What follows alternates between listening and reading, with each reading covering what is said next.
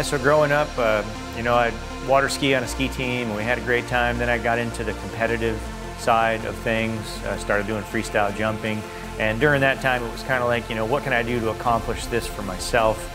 And then after that kind of wore off because, I don't know, I just like doing things with other people and accomplishing things as a team, together. And that's really where a lot of the Chandler Records effort came from. Let's do something that everybody can compete in, and we're competing against the records, not against each other.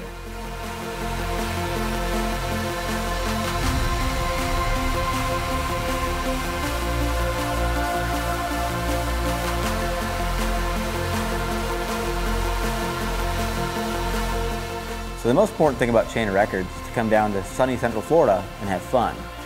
Now, how do we do that? We reach out on social media and we get some of the best athletes from around the country and the world to come down here for this event. And it all looks good on paper until you explain to them what's about to happen. Hydrofoil line or the jump records, yeah, everybody can jump, but when they get there and they see a 50-foot wide ski jump, it's daunting. And now, put those people with 20 some other people that have never jumped together before. That's what this is all about, bringing everybody together, setting amazing records, and watching these athletes do what they're supposed to do. It's unbelievable.